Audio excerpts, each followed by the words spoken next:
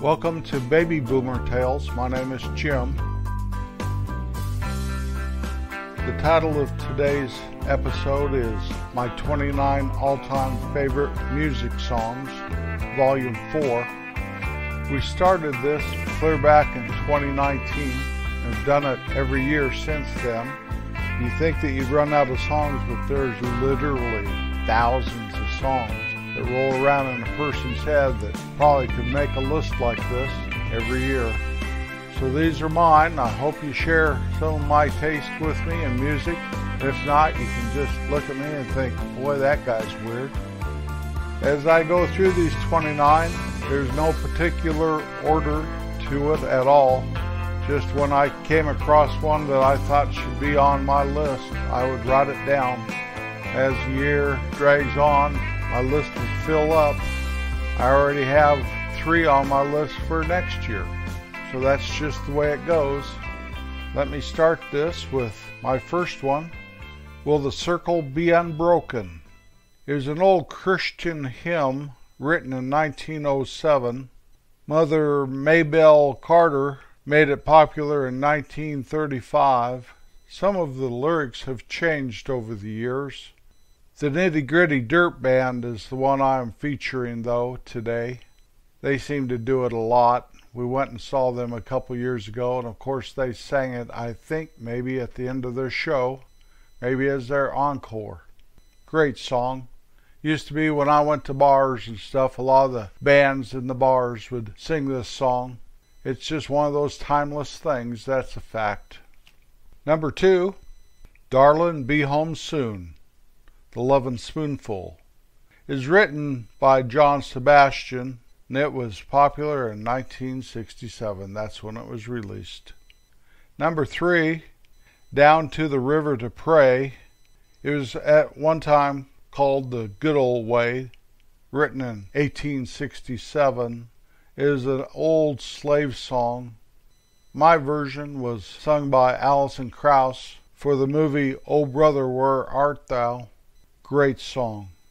Number 4 on the list, Just My Imagination, Running Away With Me.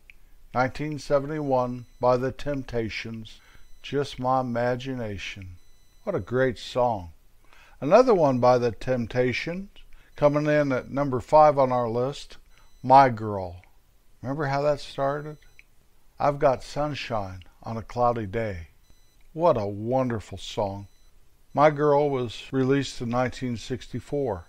It was The Temptations' first number 1 single. Number 6 on our list, You Are So Beautiful, is written by Billy Preston. My version is by Joe Cocker, released in 1974. Number 7, You Say by Lauren Daigle, 2018. I really like her. She was an American Idol contestant and went on to have a great career in contemporary Christian music, and this is one of my favorites by her. Number 8, For Once in My Life, Stevie Wonder. They played this at my daughter Allie's wedding as they walked down the aisle after they said I do. Everyone was happy and smiling and snapping pictures, and I was crying.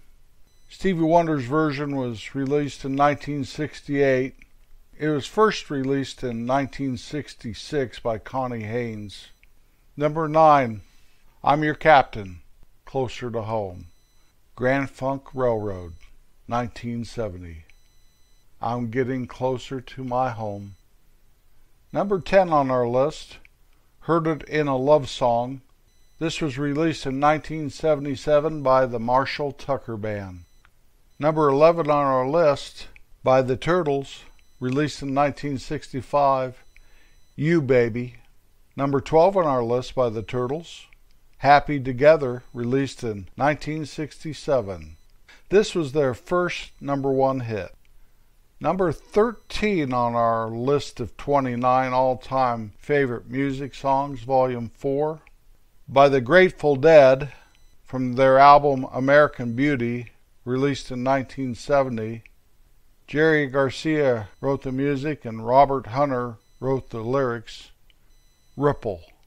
Number 14, written by George Harrison. The Beatles released it in 1969. Our version that we're featuring today was released in 1971 by Richie Havens. Here Comes the Sun. He performed this for 3 hours at Woodstock. Amazing. I love Richie Havens' version of this song. The Beatles did a fine job, don't get me wrong. Number 15, Buffalo Springfield, For What It's Worth. Released in 1966, written by Stephen Stills. I always thought this was about the peace-love movement and all the peace protests going on. Maybe taking a page from Kent State, all that stuff. But he wrote it after the Sunset Strip curfew riot in 1966. I had never heard of the Sunset Strip curfew riot till I started doing a little research on this song.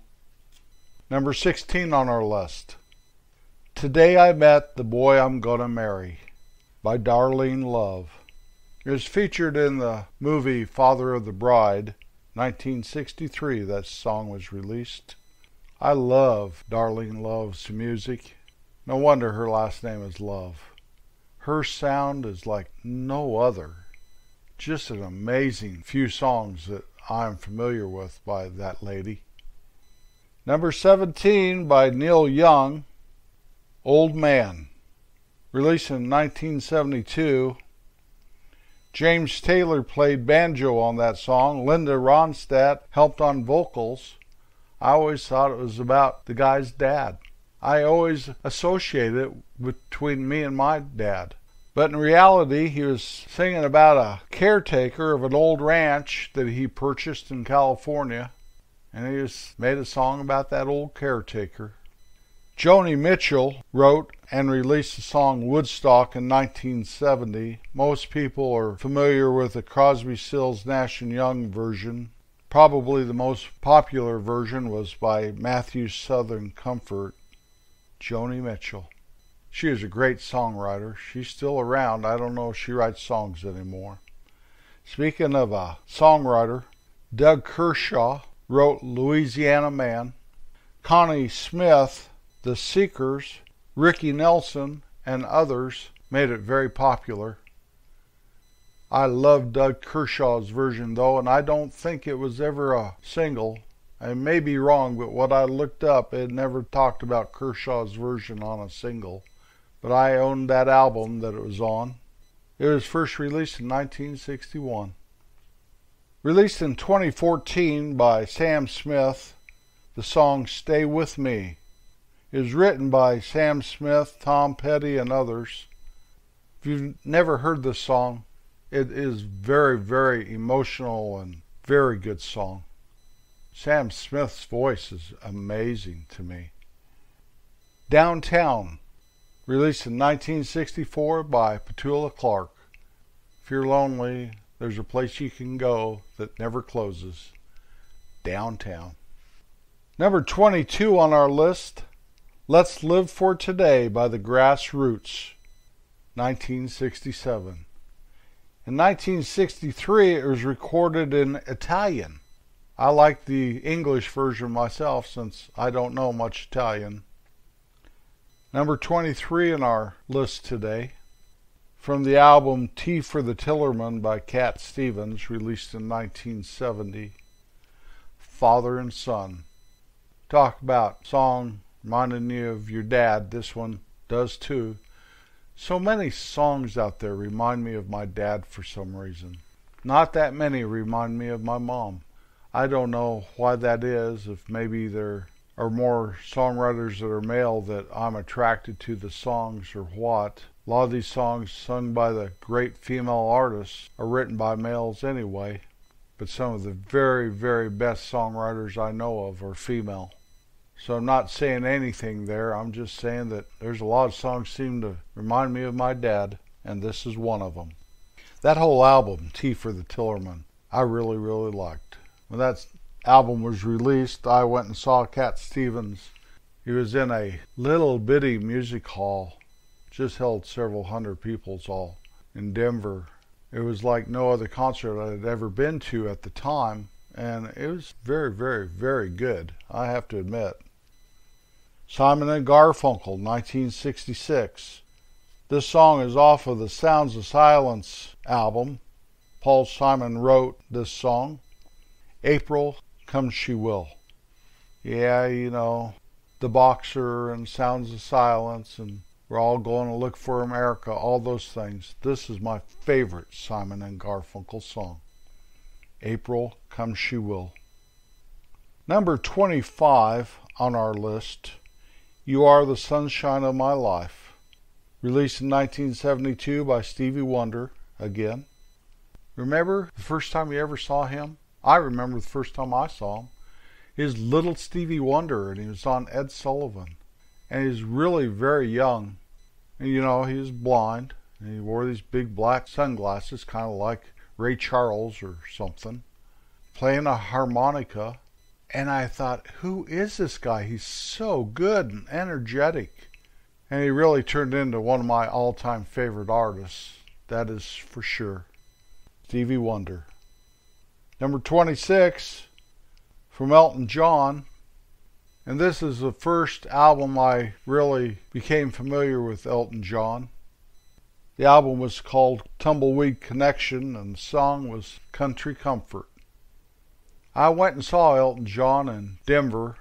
I think it was right after this album, maybe a year or two. And I was shocked. That Tumbleweed Connection almost reminded me of a country album. And here's this flamboyant guy.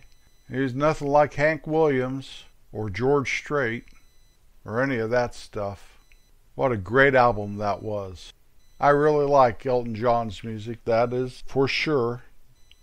Number 27 by Kelly Clarkson, Piece by Piece. It was written by Clarkson and Greg Kurstin, 2015. And all I can say about this song is a father should stay. Now, I'm not saying anything if you were raised without a dad or you were a dad that left or any of that stuff. She just puts into music what was in her heart with that experience that she lived through. And I think all she's trying to do was share her story so others don't feel so all alone. Very excellent song. Number 28, What Becomes of the Broken Hearted, 1966, Jimmy Ruffin.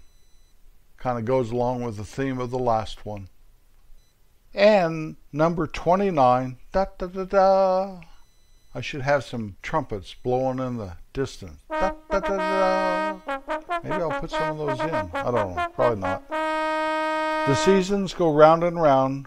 We're captive in a carousel of time. The Circle Game by Joni Mitchell, 1970. I think she captured what life is all about.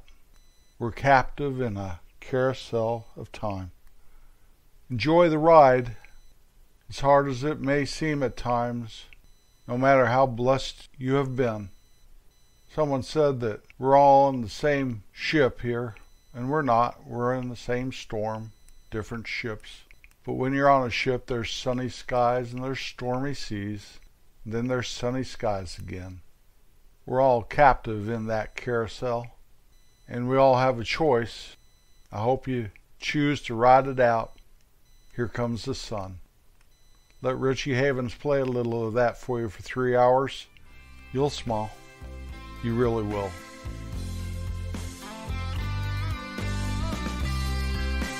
You can hear our podcasts. You can find them at your favorite podcast provider. You can find us at babyboomertales.com. Throughout your journey of life, one of your most important duties are to be kind. It may help someone on their journey too. I'll be back next Wednesday. Remember to enjoy the music. Peace out. Thank you, Free Sound, for the Fanfare horn presentation.